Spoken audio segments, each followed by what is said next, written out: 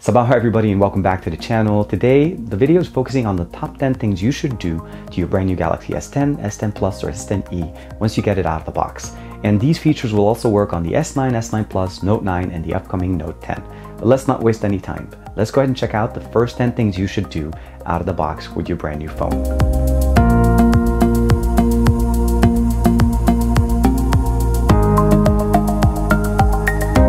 Bookmark is a free website builder service that offers you the opportunity to have a website built from 0 to 100% in about 2 minutes by just answering 7 simple questions.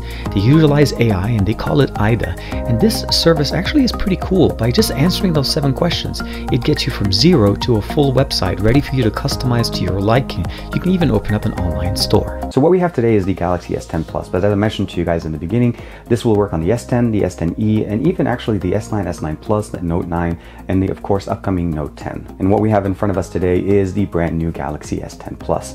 Now they did give it to us in this color at the launch event a couple of days ago, and I've been using it for the last 4 days non-stop. So I want to share with you guys again the first 10 things you should do once you take that phone out of that box. So the first thing I would say on the list is very simple. Most of us will set up our Google accounts, but if you don't set up your Samsung account, I want to mention to you guys that the Samsung account offers you a lot more functionalities than just your standard Google account. Google will automatically sync up your emails. Of course, you'll be able to log into your account, download your applications, and so on. But Samsung offers the ability to actually restore data from your old device, text messages, call logs, things that you normally would want to be able to bring over from your old phone, and they're automatically synced up. And if you have the right level of account on the Samsung Cloud, all of that gets just transferred in the moment you log in, and you can customize all of those options. If you don't have it, or if you haven't used it before, I'd urge you as a step 1 just to automatically log into your Samsung account. The second thing, of course, is going to be very easy to recognize is this device does support an ultrasonic fingerprint sensor on the bottom, and it's highlighted right there, as well as the ability of using face unlock. So what we're going to do right now is I'm going to take you through the setup process. Let's go into the settings tab, and the first 2 options are right there: face recognition and fingerprint recognition. We can go in there and add different fingerprints. First thing you obviously need to do is set up a pin to it or a passphrase, and then after that you can add a fingerprint. So I've already have 2 fingerprints. We're going to add a third one right now just to be able to demo this, and essentially for the most part it just tells you to go ahead and put your finger in. We're going to start scanning it. And it's very simple, it's very easy. Now, this is not as fast as what we've had in the past, but it's definitely very nice to have it in the front and not have to worry about, you know, if your finger is wet, if there's any kind of dirt on your finger. This is definitely very nice. It's 3D ultrasonic and it's very simple. So we'll go ahead and hit OK, continue, and we'll finish up the last part of it, and we are done. And pretty much that's it. If you want to add more fingers, you can. I have already basically my 2 thumbs, and then now we have 1 index in there. Let's go ahead and lock the phone, unlock it, put the fingerprint on top, and we are right there. Face recognition is pretty much the same. I'm going to go ahead and just remove mine and re-register it. So we're going to say remove data, and we'll go ahead and say register a face. So pretty much very simple. Move your face closer to recognition. It explains how to use it. And here it's asking me if I do and I don't wear glasses. I'm going to say yes, I do. And we'll go ahead and start with the first one, and it's going to ask us to put our face close enough with our glasses on. So now it's asking me to remove my glasses, and we'll do it one more time.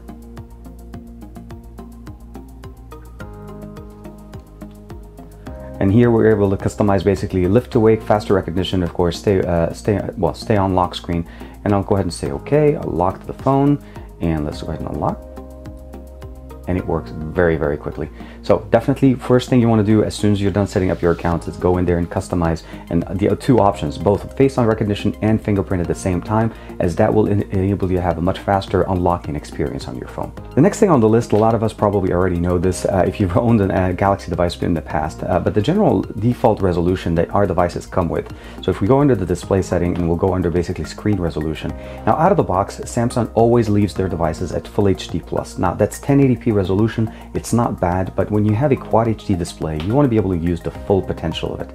So what I would recommend you doing, if you want to do that, go ahead and turn it on, and that's what I did here with the WQHD+.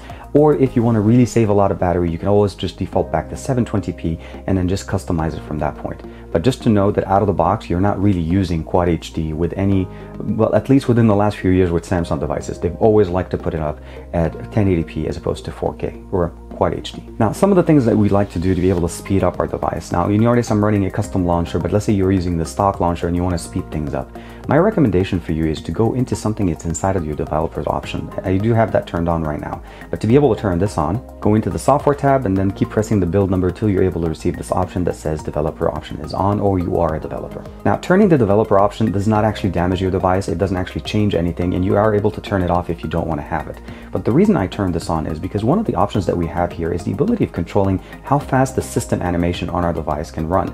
Most of the time, our device is set to have them as running at 1x speed. If you run them at 0.5, so I'm not asking you to turn them off, you're not going to get any kind of a different experience, but the system will be a lot snappier. It'll work faster, it'll work easier for you, and everything will just load faster, and you'll notice a little bit of a pickup speed in your device. So on top of the fact that this is a very fast device, if you don't like to wait for all of those animations that take some time, a little bit of a delay on your experience, turning that option there and turning them down to 0.5 will always help you. And the next thing on the list is actually very useful, specifically if you want to be able to transfer your images, your videos, your text messages, your call logs, all the information that you want out of your old phone to your new one, even if it's an iOS phone or another Android phone. And this feature is called Smart Switch. Now, Samsung has this functionality built into the system. It's under Account and Backup. You go into Smart Switch, and on your old phone, you could just go into the Google Play Store or the Apple Play Store and then just download the application called the Samsung Smart Switch. And the instructions are very simple. Are you trying to send or receive data? So this will be your new phone. You'll say, I want to receive. You want to use a wired connection. In the box, they do include a USB-C to a USB-C adapter. Now, this will work with your, let's say your Apple devices. Just plug in your Lightning cable into this one. Or if you're using an Android device that has USB-C cable, just use the provided two options, connect them to your phone and use the cable option. Or you are able to use wireless. And again, as I mentioned, you can go select either Android, iPhone, or of course Windows Mobile or BlackBerry device. So very easy, very simple. There's also a desktop version of this, and I've done another video on that, and I'll try to link that for you guys in the description below on how easy it is to transfer your data from your old phone to your brand new Galaxy device. Next on the list, we're going to start talking about enjoying our device, of course, and that's the ability of customizing your Dolby Atmos experience. This device supports Dolby Atmos, and it does have an automatic functionality, but I definitely would recommend you that if you're listening to music more specifically, or if you're watching movies more, or you're just listening to more voice conversations, you can personally customize the experience as opposed to allowing the automatic recognition, and which sometimes work, and for the most part it's great, but if you want to have a little bit better experience, definitely go through this option, as well as go into the option here with the EQ under the sound quality effect, and then customize the built-in EQ to your sound, as well as the ability of customizing the listening experience using Adapt Sound, just to basically get a better experience on your phone for your experience. Next on the list is the ability of customizing your device slightly beyond what your normal options are out of the box. There's an application called Good Lock 2018. Now, on previous versions of this device, let's say the S9 Plus and the S9, we had different versions, specifically when we were running on Oreo, to be able to even have a custom launcher. I'll give you guys a full video review there and link in the description below there, just to show you guys all the different functionalities if you're still running on Oreo. But if you're running on Pi, running One UI, these are the new options that we have, and we're able to customize them. Now, the routines is something that we've seen before. And then the other option we have here is clock faces. That gives us the ability of customizing the actual lock screen clock faces. So what we have here, and we are able to just add different options. And again, just a lot of options that you can do there. The nice catch is actually a nice application that allows us to see all the different commands or the push notifications that are basically sent, and as far as sent us directly on the notification panel. So if you're not sure what keeps basically sending and waking your device all the time, the nice catch application will allow you to do that. And of course, you just need to install that. I'll let that finish. The next one is the Edge Touch. You're able to customize the Edge Touch areas as far as where the actual lighting starts and actually works for you. One-handed operation. You noticed me using this little gesture here. Now I have gestures in the bottom of my screen, and that gives me the ability of using normal gestures within Samsung. But this adds gestures to a whole new level. It's added directly to our side. So let's say we are in an application. I go into the Play Store. I don't have to reach down. I just swipe down from the side. I can swipe up to bring in recents, and of course I can swipe down to, well, go back if I'm just the ability of doing so. So Good Lock gives us the ability of using that with the one-handed operation. And then Sound Assistant, it's a very functional application. Once you turn that on, you have the ability of turning on that little functionality, and it pops up in the little option right there. And you can actually configure not only the sound to the main application, but I was listening to music before. I can bring down the sound customly just for this app and keep everything else running at 100%, or I could just match. You can of course jump back into the settings for an EQ option right there, and the ability to go into settings, which takes you back into here, and of course turn on the different options that you have. It's a nice little addition to your existing setup for audio, and it'll pop up, and you can customize how long the actual little pop-up pill here stays in front of you. But again, just augments the experience with all the different options that we get within Good Lock 2018. Now the next thing, of course, is something that you've probably used on other devices, but our devices now include something called an edge panel.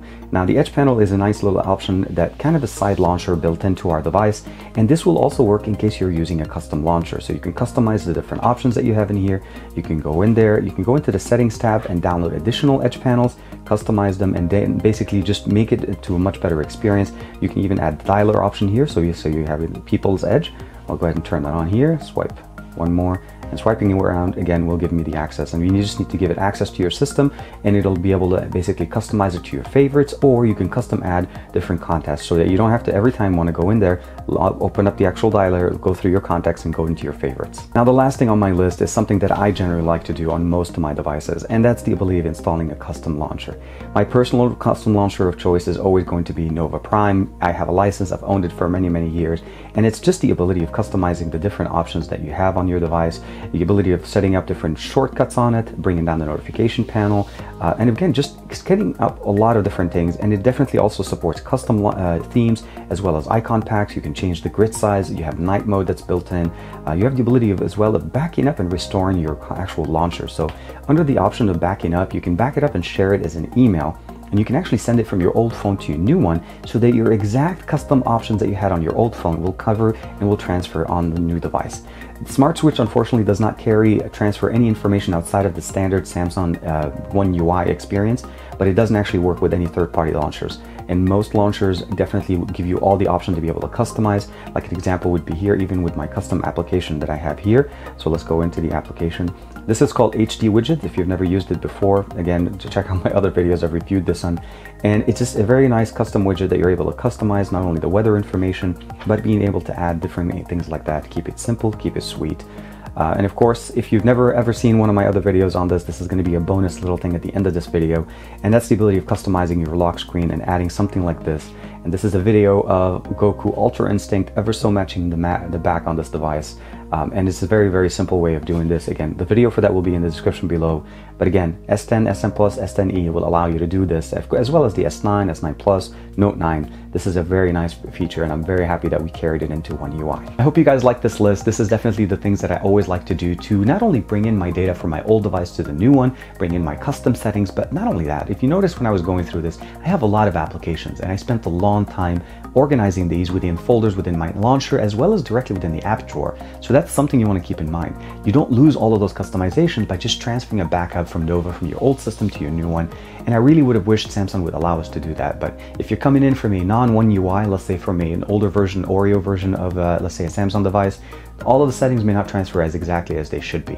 So Nova does circumvent that, and we have gesture customizations. And of course, the lock screen always just basically buttons it up at the last second there just to get that best experience before I unlock my device. For all the things that I shared with you guys, there'll be links in the description below for the videos that I've done covering these things. But let me know in the comments below, what do you guys think of these options, and what do you do to customize your phone when you get that out of the box? Like and subscribe as usual. Thank you very much, and share this video with any of your friends if you think this would be helpful for them to get a better experience out of their brand new device. But other than that, I'll see you guys in the next video.